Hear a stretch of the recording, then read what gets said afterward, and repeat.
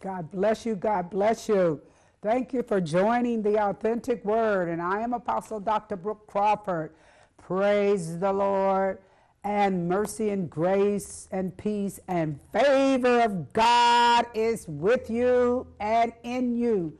You have the favor of God. Wow. We thank God for that favor. Amen. Hallelujah.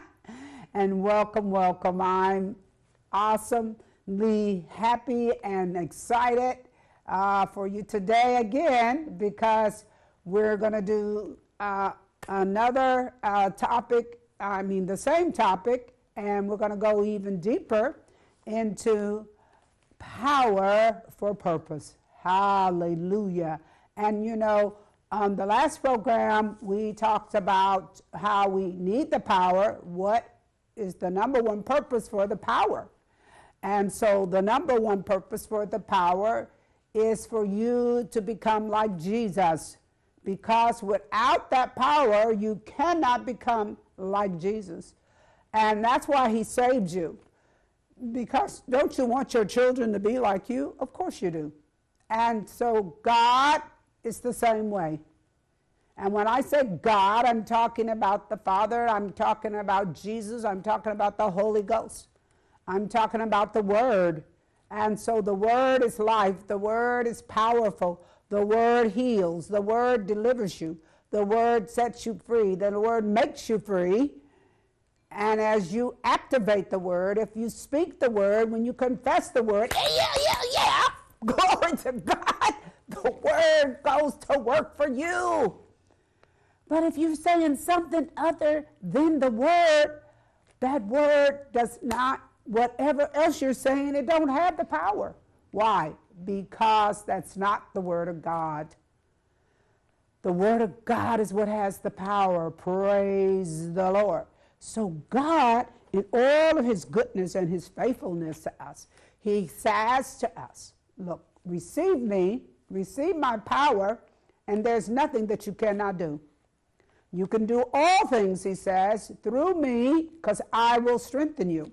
Now that's in Philippians 4:13. So everything you hear me say, it's coming out of this most amazing book. And this book is the Holy Bible.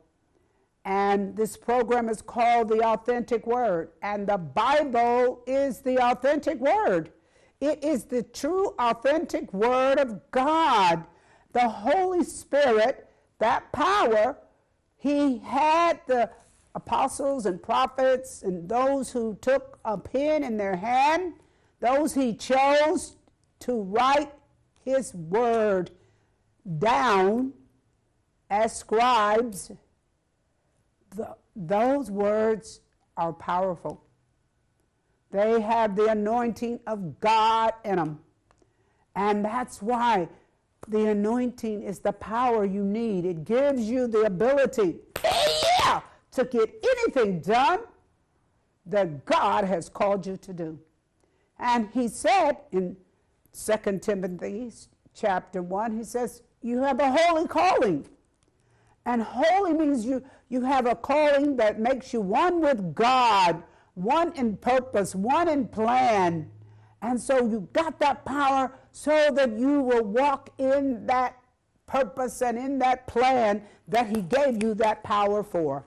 Wow, hallelujah. That's wonderful. That's amazing. So God says to us, he says, you receive me, I'm going to give you the power. I'm going to give you the power to become sons of God. I'm going to give you the power to heal the sick, raise the dead, cast out devils, say, just speak against anything that you see that needs to be corrected, and you correct it. You bring it back to its rightful place. And you don't need to speak anything negative. Why? Because only good can come from speaking the word.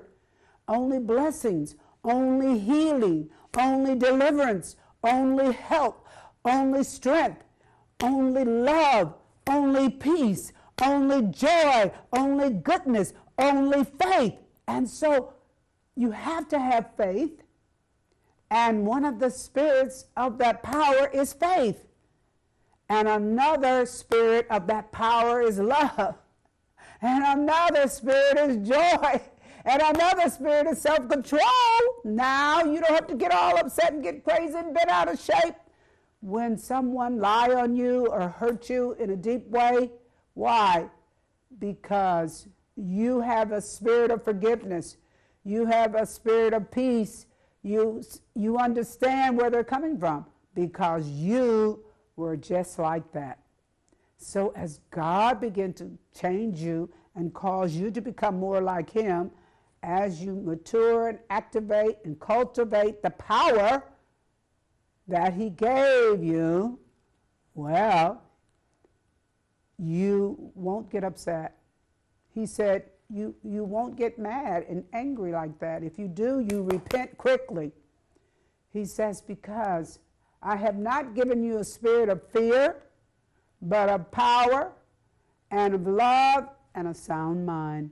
Wow, now we just read that in our last program, and that was 2 Timothy chapter 1 and verse 7. So we're going to continue down from there. So let's go there real quickly, and let me pray for you. Father God, in the mighty name of Jesus, we just come before you once again, thanking you for this privilege and this honor to minister the word of God all around the world. And we just ask you to have your way, Holy Spirit. Do whatever you want to do. Heal people, deliver people, set them free. All that you want to do during this Christmas season, this Christmas time.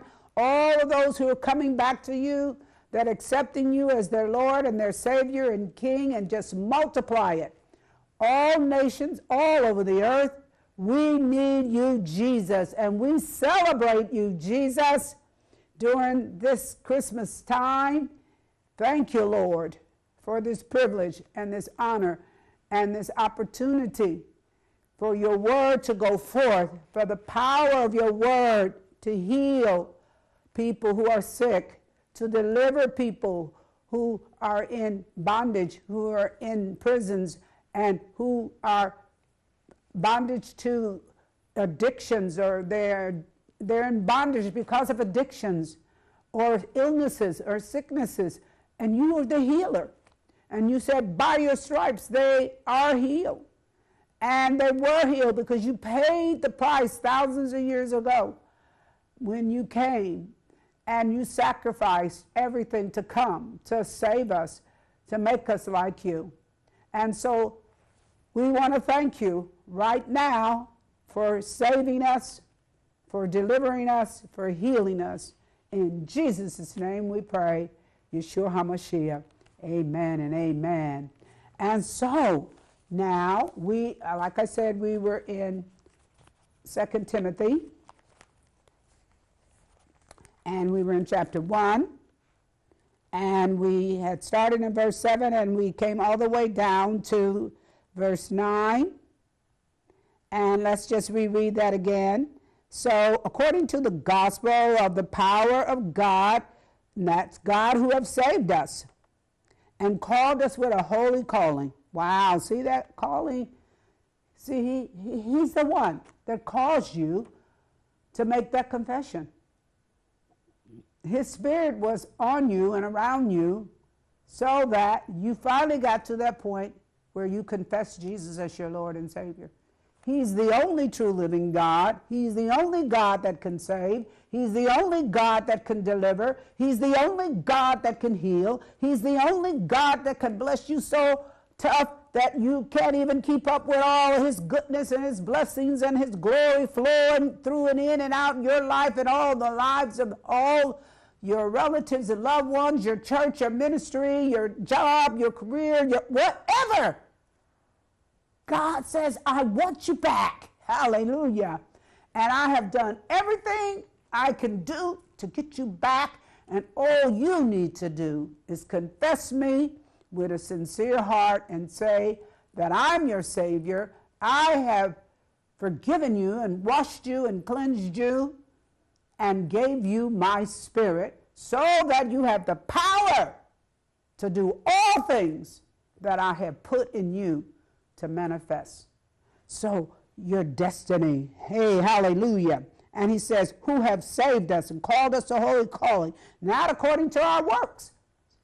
It's not about what all you and I can do with the gifts and the talents and the abilities that God has given us. No, no, no, no, no, no. That doesn't save. That doesn't deliver. That doesn't heal. That doesn't do any of that. Your own works don't get it. I don't care if you built the Empire State Building. It doesn't matter if you build the Taj Mahal, if you build every airplane there is. Guess what? None of that will save you. No matter how smart you are, no matter how intelligent you are, no matter how intellectual you are, whoever you are, God said, you need me. You need my power, my anointing, my love, my joy, my faith, my peace. See, that's his. He gives it away to us freely. It's a free gift. He gives it to us as a free gift. And he says, but according to his own purpose and grace. Don't you know he gave you that power according to his own purpose and grace? Hallelujah. See, he has a divine destiny for you, a divine plan that's so amazing, so much greater than what you've come up with. Oh, my. So much more than what you have come up with. That is God's goodness right there. And so that's his mercy. That's his grace. That's his favor. That's his loving kindness. Wow, that's his faithfulness to us. He's faithful. Praise the Lord. And he said, which was given us in who? In Christ Jesus. The only way you can get it, the only way you can receive that power is in Christ Jesus. Accepting Christ Jesus before the world even began. He said it was already set up. It was already set up. Way before the world began. And who created the world? He did. He created all the planets, all the stars, the moon, the sun, the constellations, the galaxies, everything you can see and cannot see. He was the creator of that. And see that, you believe that and receive him who he is, all by what? By the faith that he gave you. It's his faith that he gave you for you to believe it. Praise the Lord. Glory to Jesus. So we should celebrate Jesus this month with all that's in us, with all of our heart, all our soul, all our strength. Why? Because it's him that gave us all that too.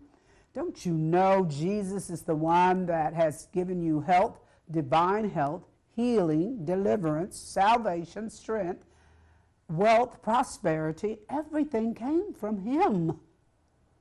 He is the greatest giver. And you know, you've heard people say, you can't outgive Jesus, you cannot outgive God. You can't. It doesn't matter who you are, how much wealth, prosperity, what power you have on the earth, all of that, you cannot outgive God. You cannot outlove God. He's the greatest lover. Praise the Lord, praise the Lord. God is the greatest in anything that you can name. He's the greatest in loving kindness. He's the greatest in goodness. He's the greatest in mercy. He's the greatest in grace. He's the greatest in favor. He's the greatest.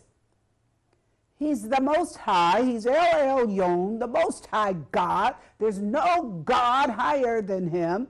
There's none else like him. There's nothing you can compare him to. Wow. And so, can you imagine his spirit he put in you? And you are of the God kind. You've got the God nature living in you now. And that is the purpose for that power he has given us. Wow. Hallelujah. Now let's look at something else. And you know, God wants us to use our power. Well, he tells us what he wants us to use our power for? Now we're going to look at that. We're going to look at the scriptures where he instructs his disciples. This is what I'm giving you the power and the authority for. Hallelujah. Let's go to Luke, and let's look at Luke chapter 9. And Luke chapter 9, starting in verse 1, he says, Then he called his 12 disciples together, gave them, what? He gave them power. And, you got the power and authority. You got both. Look at it. Read it for yourself. He gave them power and authority. Now, so if you are a disciple of Jesus, you got power and you got authority. So why are you settling for far less? Why are you acting like you're helpless and everybody need to have a pity party for you? If you are a son of God, a daughter of God, if you're a child of God, there should not be no pity parties. You don't need them. You got the victory. He paid for everything for us. So he said, I give you power and authority over what? Over all the devils. Look at that. You got power and authority over the devils. Any devil, any kind of demon that comes against you. And to cure diseases. All the diseases man can't cure, all the diseases that man can't, the doctors tell you, there's nothing else we can give you. We don't know what to tell you. Go home and die. We can't help you anymore. But Jesus said, no, you've got power to be cured. The Holy Spirit is the healer. He's inside of you. So just receive it. He said, just receive it and you shall have it. He said, whatever you say, when you pray, believe that you have it and you shall have it. So he says, you can cure diseases. Oh my. What? Yes. The Holy Spirit is the power in you. Confess it with your mouth. I'm cured. I'm healed totally of that disease. That's what I spoke when I got the virus. I said, I am healed. The first day that they told me I was positive, I said, oh, well, I'm already in the process of being healed. They put me in the hospital, all that. And praise God, I was healed. I mean, I didn't stay in there very long. And I was talking, I had strength. God was amazing. It's an amazing testimony. And what else did he do? And he said, and he sent them to preach the kingdom of God. All of us are sent to preach the kingdom.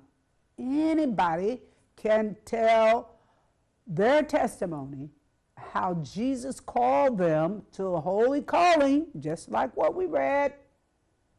And accept that calling, accept Jesus, so that the power of his Spirit can come and dwell in you. And you're preaching the kingdom of God.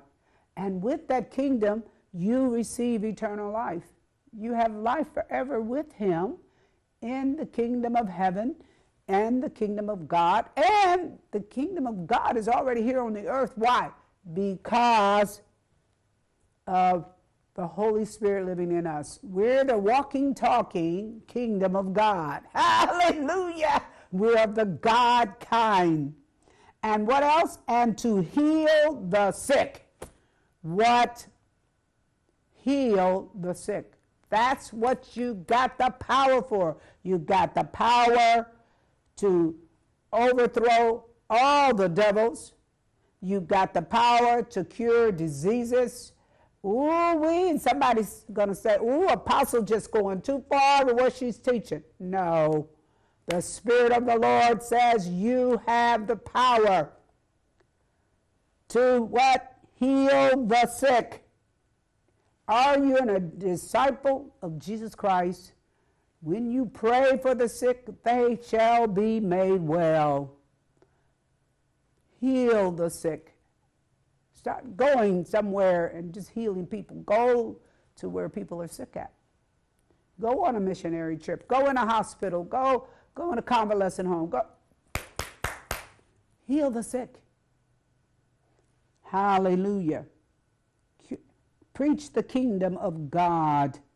You have a mouth, you can do it. The Holy Spirit says you can do all things through him, through his Spirit. Amen. So now, let's look at another scripture. And this is even more powerful. Hold on to your seatbelts. I'm telling you, we're going higher, higher elevation, purpose for your power. Power for a purpose. Hallelujah. Glory to Jesus. Okay, let's look at Luke chapter 10, verses 19 and 20. And in Luke chapter 10, he's talking to his disciples about they went on a mission trip. And they went on many mission trips. And it was a lot of them that went. It was a whole group. And so what happened? They preached the kingdom and people got saved. People got healed. People got delivered from all kinds of diseases and sicknesses, all kinds of bondages. They cast out devils out of people, you know. And so that's all done because you have the power living in you and you have the faith. See now, the power works with faith. Without faith, you can't do nothing. And he said, it's impossible to please God without faith. Now, that's in Hebrews chapter 11, verse 6. He said, it's impossible because that's how you receive the Holy Spirit, by faith. That's how you got born again, by faith. That's how you receive the power, by faith. That's how you can walk in this power and exercise your authority, by faith. It's all by faith. It's nothing about what you did. It's the work that he does through you and I. Wow. How awesome is that? Now let's look at verse 19 in Luke chapter 10. And it says, behold, meaning take very close attention to this, people of God and people who are becoming like God. Hallelujah. It says, I give unto you power. There's our word again. Praise the Lord. Praise the Lord. Power to do what? Power to tread on serpents and scorpions and over all the power of the enemy. All the power of the enemy. Wow. You can tread on him. That means anything you're treading on, you're walking on top of it. The power is walking on top of those serpents and scorpions. What are those? Different types of demonic spirits. You have more power than any demon. Ooh-wee. Glory to Jesus. And you know, the enemy laughs at us because he realizes some of us never exercise our authority and our power. Ooh-wee. God wants you back so that he can give you his power so that you can begin to rule and reign in your dominion and rulership that he gave you in Genesis chapter 1, verse 26. He said, I've given you authority and power over everything on the earth and every creeping thing and every fowl of the air and everything in the sea. Everything. Man, we have power. We have that power and we get that back when we get born again. Hallelujah. He said, over all the power of the enemy, and nothing shall by any means hurt you. Wow. You don't need to worry about getting hurt because they can't hurt you. Because you can't die. You have the power of eternal life living in you. And so you will live forever. And on that note, that's amazing. God is a good God. He's forever good. He's good all the time. He's wonderful. He has done so many miracles, signs, and wonders. We can't keep up with it. with all of his goodness. And this is the time, this is the season to acknowledge him, to accept him, to take him back and let him love on you. Let him give you your power and your authority back that was given away by your parents from the very beginning. And so, see, he already knew the end from the beginning, because the end is also your beginning. Praise the Lord. So God bless you, and I'll see you next time on the Authentic Word. Shalom, shalom.